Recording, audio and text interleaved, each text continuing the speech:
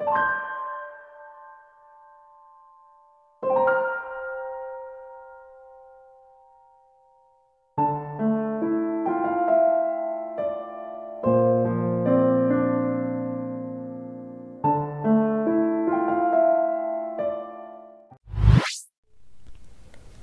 upon a time, Gautam Buddha was sitting under a tree. One day, a furious man came to him and started abusing him. The man thought that Gautam Buddha would also reciprocate in the same manner, but to his surprise, there was not even the slightest change in the expression on his face.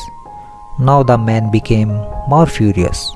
He hurled some more abuses at Buddha. However, Buddha was completely unmoved. Actually, there was a look of compassion on his face.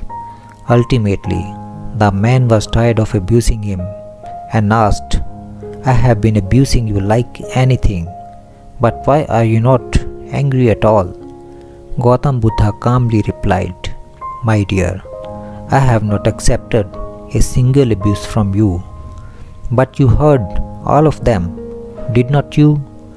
Buddha said, "I do not need the abuse, so why should I even hear them?"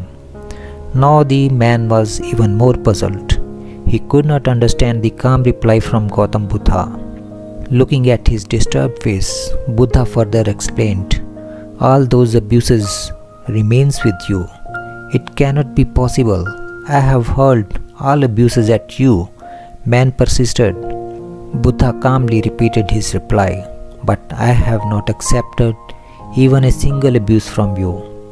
Dear, suppose you give some gift to somebody, and if that gift is not accepted by him, with whom will that gift remain?"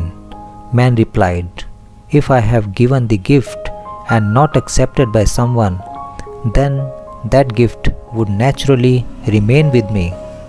With a meaningful smile on his face, Buddha said, "Now you are right.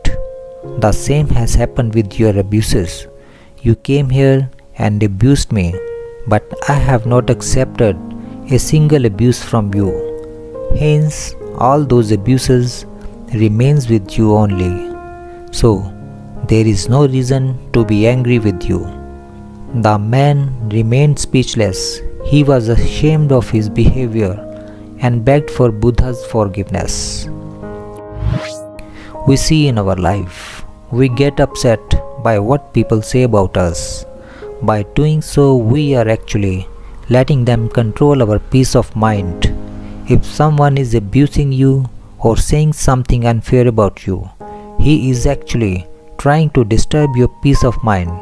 And if we get angry or we get upset by his words, then we are actually letting him succeed in his goal. Therefore, don't get upset with what people say about you. Control your anger with patience and calmness, and that's the biggest strength of a wise man.